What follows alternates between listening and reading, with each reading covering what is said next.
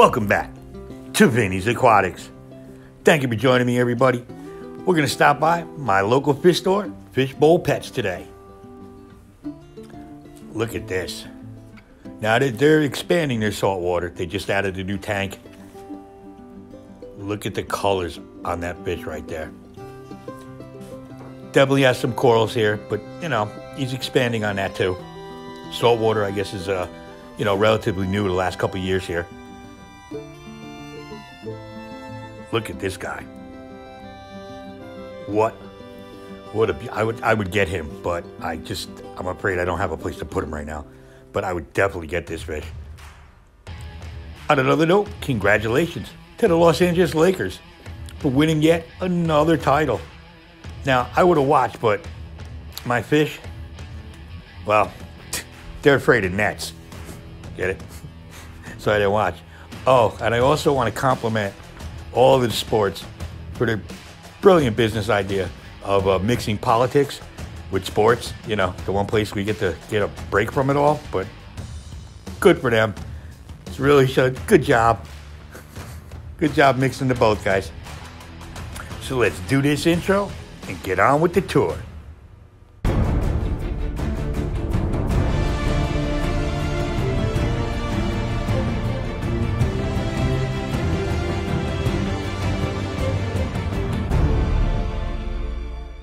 Do me a favor. Hit that like button, hit the subscribe button and smash the notification bell. Thank you.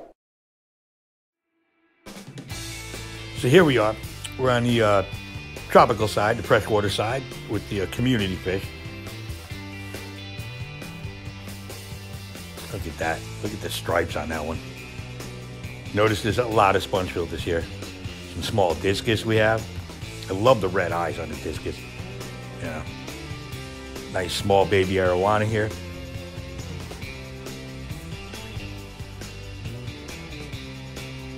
Here we have some Cory cats bouncing around. Some nice tetras. Look at the red in those tails. It's just beautiful. And there we have some tiger barbs. Now this is the weekend, so you know they haven't restocked. They restock on a Monday. They supply on Tuesday. Some more tetras. Look at this guy. That is a beautiful fish. Look at the colors. Some nice angels. Definitely thinking about getting into angels, especially after talking to my buddy at Royal Fish Aquatics. Definitely think I gotta get those. Some more cardinal tetras. Some iridescent sharks. Albino sharks. Look at those. Those are beautiful. Very nice. Some swordtails. Beautiful colors. You can see he was doing a water change.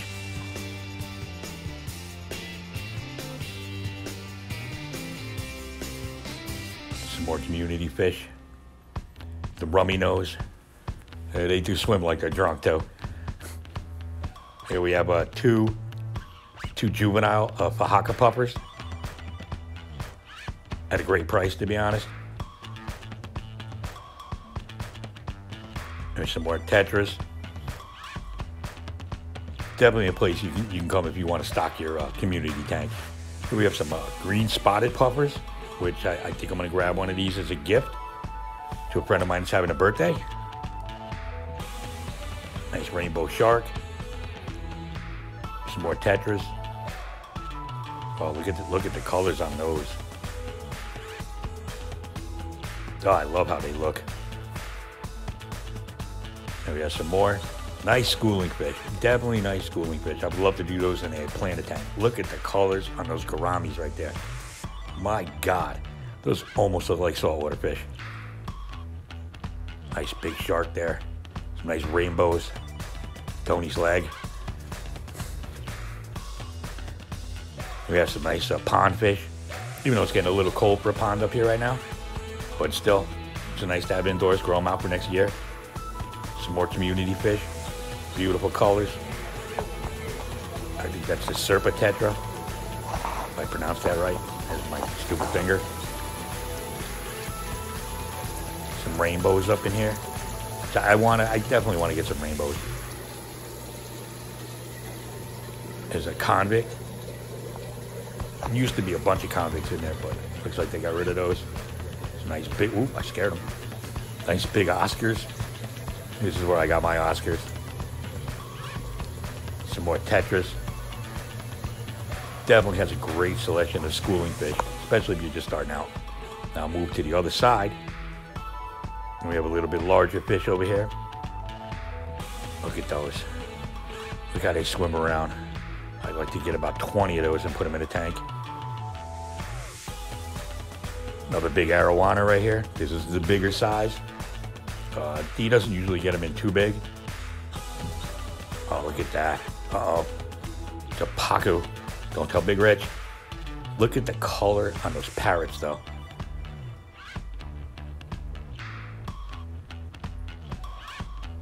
I love how they have everything running off the sponge filter. See that huge fish there? I don't know what it is, but it's huge. Here we got more convicts. See how they got them blocked off? Because they'll breed anywhere. Now this tank used to be filled with big assorted cichlids. I think it was $10 for the medium sized, $20 for the large. Here we have his new, the new saltwater setup. This thing is, it's relatively new. I think it's been here for about a month, but look at that Niger trigger. Oh my goodness. I love him. I love the way that's such a prehistoric looking fish. Nice lionfish. Nice damsel. He's always got such a great selection. Look at that one. Oh my goodness. I had one of those. My stupid puffer ate it. So now look at the sailfin. Look at this is a fish I want to get into, but I'm afraid my tanks are too aggressive for it. Oh, look at him. Look at the little porcupine puffer. They are the cutest fish. I don't care. You know, he has a pretty big cichlid section on the other side of the room. You know, I have plastic plants in most of my aquariums. I mean, I was thinking about getting some real ones, but I was afraid I was going to forget to water them. Oh, look at that guy. What a face on him. Now, I just recently got back into cichlids after getting a dozen here, or I think it's 16 or 18 I got actually, of some locally bred cichlids. You know, I think a lot of us do that. I think we get into cichlids, and then, my God, they are difficult. Let's be honest. They're very aggressive. So sometimes we get out of it, and then we get back into it. Let me know in the comments down below. There's some beautiful black moors. Lots of goldfish here. They do a lot of pond work in the, in the season. And it's getting cold up here now, so look at these guys. They're so goofy. They're adorable. Definitely got to upgrade my pond next year. Definitely have to, but I have to hide it from my homeowners association. Look at that guy. Oh, look at the colors on these. Love that. Love how clean his tanks are. Oh, they're beautiful. Look at that. A black one. Oh, the black koi. I almost want to get that just for a home aquarium. Look at that thing. Some more goldfish. Look at that, a nice lobster right there. Just chilling out. Some more black moors. Oh, you can see that high fin catfish in the back. I want one of those too. There's some more bit. Look in there. Look at the color on that lobster. That is, it looks like Ralph Malph's hair. Yeah, who got that reference? Where's Potsy? Look at them. I just love the look on those. He must have been a naughty boy, this one. Yeah, look at this guy. He's just hanging out. He's like, yeah, keep that dude in a cage. Beautiful, beautiful fish. I'm thinking of getting another tank because I have issues and trying some more cichlids. I'm doing so well with the ones I have now. Haven't had one casualty yet. Oh, these are beautiful. You can grow them out. There's another bad boy. Look at it. You better behave yourself, young man. Look at this guy. I wonder which one's the aggressive one. Sorry about the glare, but I can't control the sun. I wish I could. Look at these guys. These are a little bit bigger size. Oh, those would be nice to throw in a big tank.